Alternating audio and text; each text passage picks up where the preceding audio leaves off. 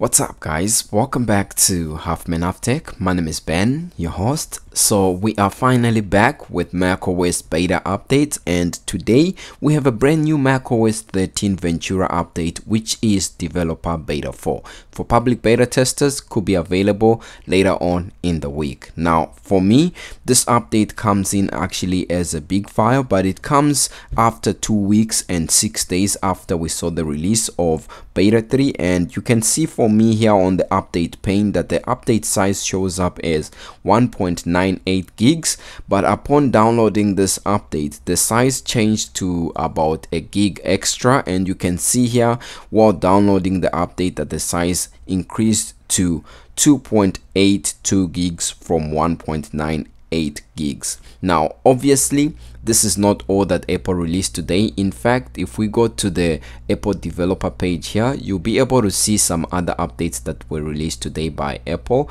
So the first one is iOS 16 beta 4 right here, and then there was also iPadOS 16 beta 4 and macOS 13 beta 4. Of course, this is the video for that. And it's interesting to note that watchOS 9 beta 4 wasn't released today, so most probably tomorrow. And also today tvOS 16 beta 4 was released. Those are most of the updates that came out today, and here on the channel at Half Man Half Tech I actually do cover most of these operating systems or updates and more. So if you want to keep up to date and know what's changed with Apple softwares and with your devices and get to understand them better, then a sub to the channel would definitely be appreciated. Now since I've already updated my device that you're seeing here, let's go into our system settings and see what are the new changes that come with this update. So if we go to where it says about, you'll be able to see the new build number that we have with this update, and you can see it's version 13.0 of course, and the build number here is 22A5311F. Now this build has an F at the end, and in terms of stability coming from macOS 13 beta 3, we took 3 steps in the positive direction, as on beta 3 the build number that we had was 22A5295I, so we went from an I to an F. Now let's look at the first new features and changes that came with this update. The first one that I want to show you has to do with the change when you enter into Stage Manager here. So you can see that we now have a brand new splash screen compared to beta 3, and it will tell you what Stage Manager is, and it will have like a UI or a splash screen that's showing you what you can do with Stage Manager. So that is something that's new coming from macOS 13 beta 3. And then also, since I was just showing you what other softwares were released today from Safari, if you go to the About Safari section here, you will see that Safari has been updated when it comes to macOS 13 beta 4. So the version of course is still Safari version 16, but the build number has been updated, and the build that we have here is 18614.1.22.1.2. so that has been updated from the beta 3 build that was 18614.1.19.15. so most of the issues that Safari users were experiencing, and thank you so much for reporting those issues in the feedback assistant app. So some of the issues that this build aims at resolving when it comes to Safari is opening extra windows when you open up Safari initially, and then also reverting back to previous pages. And there was also an issue in Safari when playing HDR videos, and also there was an issue when it comes to tab group reordering issue that has been resolved with this update. So that's something that I thought I should just let you know. And also when it comes to this update, it just seems more responsive compared to, you know, the other updates that I was using coming from macOS 13 beta 3. When it comes to the Mail app, you can see here that I just opened up the Mail app, and I was just sending an email to myself testing to see some of the changes that this update introduces. And if you go to the Mail and go to where it says settings, and go to where it says composing. You can see that now we have a sending, and just under the sending section we have undo send delay, and now we have an option to actually change that timer from 10 seconds to as far high as 30 seconds. So this is a new option, and it's just something that's good and has been added. Now also something that has been updated with macOS 13 beta 4, if you open up your messages app, you can see again I was just sending these messages to myself just to test and see. So now as you can see here, these are edits that I've made to this single message. If I can hide the edits, and this is the final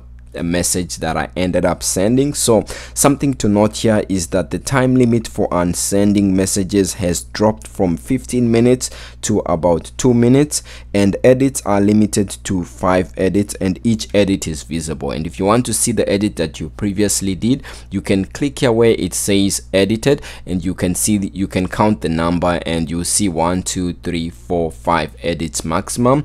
And if you try to edit again or double tap or right click, you'll be able to see that you don't have the option to edit. And this, as long as the person or the recipient is on iOS 16 or macOS 13, they also will be able to see this on their end of the device. So that's just something that's good. When you open up Disk View for the first time, we now have a new pop-up screen that sort of explains what Disk View is, and the UI and animation is sort of showing you what you can do, and that has been updated from the previous beta that we had with macOS 13.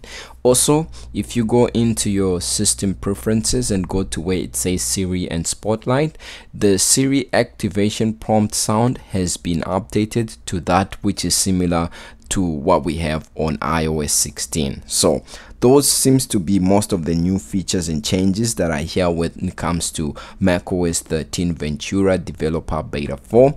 I will be looking out for more, and if I do find some that require video, then definitely I'll be posting one. So there are also some new fixes that come with this update, and the first one that I would like to let you know has to do with the calendar app. So if you were having issues synchronizing your calendar to your account, and you would go to your account and it would not sync to your iCloud or to your Gmail, that has been fixed with this update. Also, there's a fix when it comes to an Apple application that came with macOS 13, and it has to do with the clock app, where one was unable to type digits in the timer box. So you can see here, if I go to the timer section here, I can actually type numbers right there, and you can see that this is actually working. And unlike what was there on beta 3, this issue has been resolved. There's also a fix when it comes to DVD player, specifically for Intel based Macs. So you can see for me, I'm able to open it, and since I'm on Apple Silicon, this is something that you can try out if you have an Intel Mac and see for yourself that this issue has been resolved. So we'll close up DVD player. And then also when it comes to game controllers, I'll be happy to let you know that this update fixes issues that were there when it comes to the DualShock 4 and DualSense wireless that were not functioning properly when it comes to game controllers. And then also when it comes to the Apple Mail app, I'll be happy to let you know that there's a resolved issue with improved search and recommendation within the Mail app, and you can further advanced filter the categories that you can search within the Mail app. There's also an issue that has been fixed when it comes to the Stocks app, or widget rather. So if that's a widget that you use and sometime your watch list widget would not load up properly, that issue has been resolved with this update. Now there are quite a number of issues that have been fixed with this update, and also bugs that are still existing. And if we go to the release notes of macOS 13 Ventura Beta 4, you see that you have some deprecations that are there, and most of the resolved issues I have mentioned, but you can see that we do have some known issues with this update. Some have to do with Swift UI, and also there is a known issue that is there that has to do with Metal, and also there's also another known issue that has to do with optical offline compiler. So those are some of the issues that are here, and quite a number of users are still reporting issues when it comes to HDR media playback. But just to let you know, most of the issues are mentioned in this update, and it's good to see that macOS 12 beta 4 has more resolved issues than non-issues. So it's good to see that most of the issues are being washed out. Now, something that I wanna mention or show you actually when it comes to this update, I did do Geekbench scores just to see how much I get when it comes to this update, and you can see here that on macOS 13 beta 4 I got a score of 1344 for single core and 8405 for multi-core. Now going forward, I might be comparing this to the next beta, which will be macOS 13 beta 5, just to see whether our performance is increasing or degrading as this beta come out. Now that's mainly about it for me when it comes to this update. Let me know what you think about this update, and if you do find some new features and changes, do let me know.